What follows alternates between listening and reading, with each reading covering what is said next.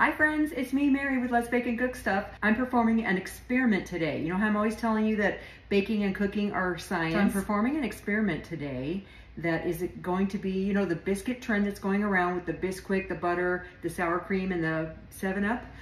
Well, a couple of years ago, there was a biscuit trend going around called Butter Swim Biscuits. I'm going to experiment, hence science, and I'm going to mix it all together and put it in the pan just like the Butter Swim biscuits. Let's see if it turns out. Experiment with me. Here we are on the Science Channel. Let's Bake and Cook Stuff. So check it out. I have 1 stick of melted butter. I'm just gonna pour it into this pan, just like we did with the Butter Swim biscuits a few years ago. I've got my oven heating to 425 degrees. I've got 4 cups of Bisquick, 1 cup of sour cream. I know it's crazy, right? And 1 cup of 7-Up. It's actually Sprite. Mix it up. Okay, now for the experiment part,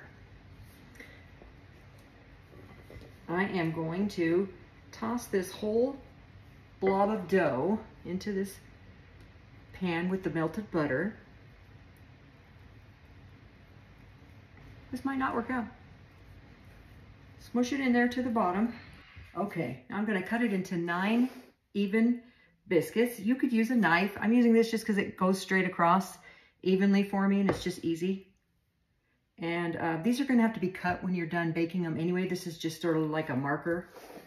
We're just marking our territory. Okay, here we go. In a 450 degree preheated oven for about 20 minutes. Let's see if this experiment worked. We don't know. We're gonna see. Butter Swim 7-Up biscuits. I'm gonna cut them one more time. They were already marked kind of from before, so.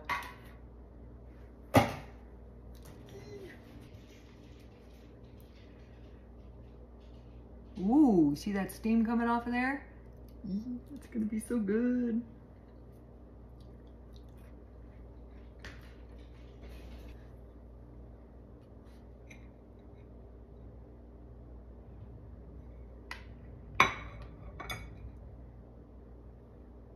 Cheers.